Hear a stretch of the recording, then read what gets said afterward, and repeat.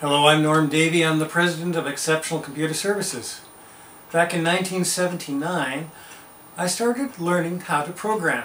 I went to Simon Fraser University and took a course on how to use the Commodore SuperPet. And the programming language? APL. It was an absolutely horrendous computing language. It used the Greek character set, but I was hooked. I had to continue programming. By 1981, I was being paid to write programs for the Apple II. Recently, I acquired an Apple II Plus, and that itch for programming it was there. It needed to be scratched. We are going to learn together how to program the 6502.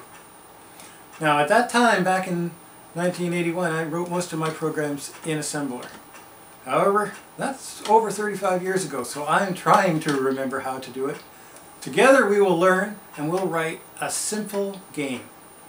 Actually, it'll be fantastic compared to any game in 1974. But no, this is going to be a very simple game. It'll teach you how to get keyboard input, how to set up graphics, and how to do sound. Beyond that, there are no guarantees. Let's get started.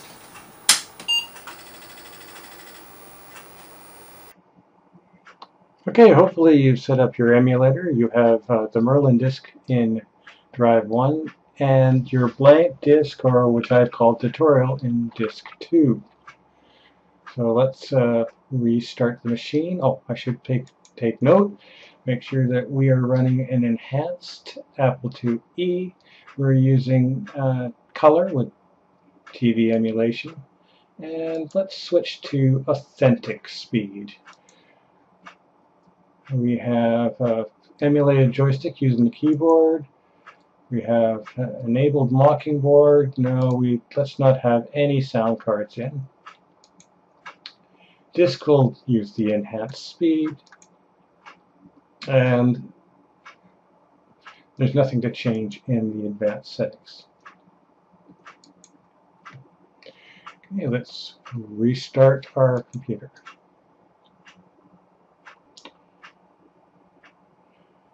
Okay, so now we're in Merlin. Remember, we want to switch to drive 2. I frequently forget to do this. Anyway, switch to drive 2. Let's do a catalog. Oh, we don't have any examples on our machine. We just have a blank disk. Boy, we're going to have to type in all that source. Or maybe not. What we can do is use CipherPress. I'm going to open up my disk, the tutorial disk, and I'm going to add files to it. I'm going to look for my extract directory.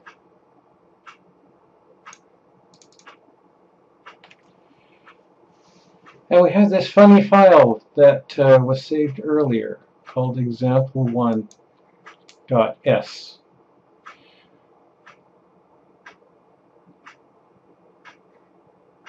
If I say accept, it's going to add it to the disk. So now when I do a catalog,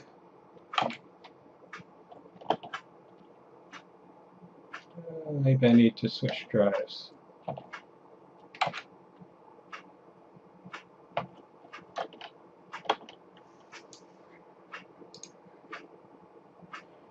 We need to quit CipherPress. Maybe I need to reset.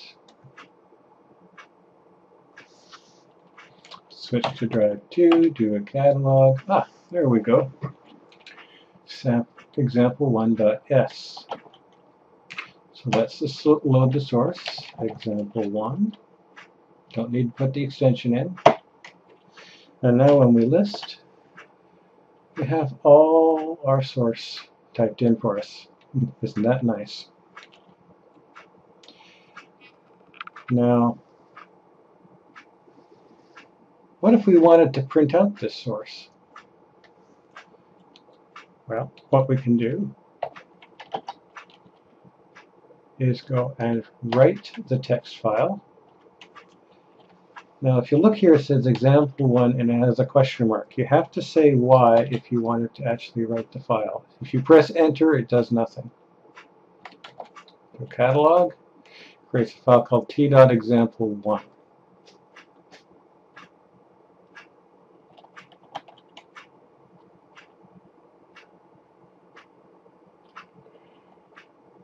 Now, going back into CiderPress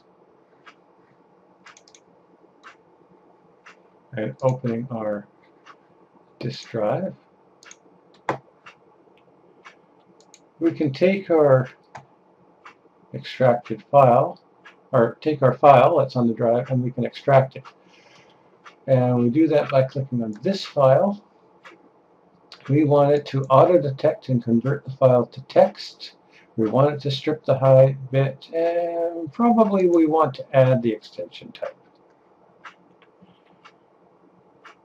It's going to extract it into our directory called extract.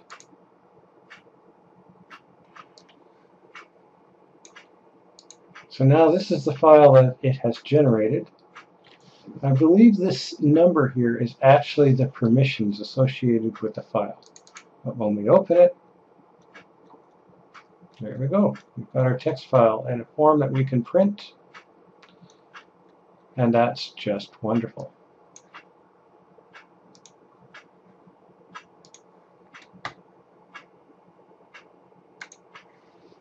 So let's press E and go into our editor. If you want to list a section of file, you can choose arrange with a comma in between.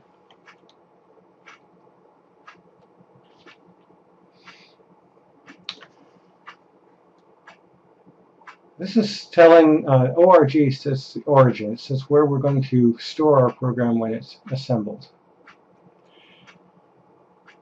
These would be the equivalent of variables in a high-level language. Basically, it says HDR is equal to this memory address.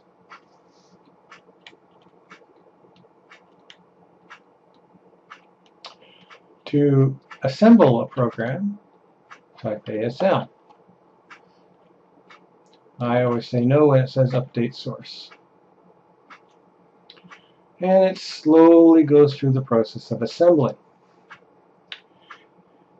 Now, do you see this CHK? That's an assembler directive. And it means checksum. It's not actually put into memory, but this is the exclusive OR of all the bytes that were generated before it. This way you can check to see whether or not you've typed in your assembly code correctly. So now that we've assembled it, it seems kind of slow when you're doing this way. It's really, it's painfully slow. What you can do is go into here and go into the configuration page and select a custom speed. Let's go up to fastest. Now when we assemble, you can't even tell that it's done its work. It's happened so fast. Just remember that when we're dealing with sound and you're running at full speed, you will not get the right sound. It'll either hear nothing or it'll sound like garbage. Press Q to quit back to the main menu. If we'd done any editing, we'd want to save the source. I'm going to do that anyway. Remember, it's got that question mark there. You've got to press Y in order to save it. Now, the assembled course code is called the object code. So you press O to save that, and press Y to save it to the disk. If I press Q, we quit right out of Merlin, but we can get back in if we type ASSEM. Let's do a catalog of our disk. We have a .s is our source file, but it's a binary file. T.example is our text file, and example 1 is our assembled object code.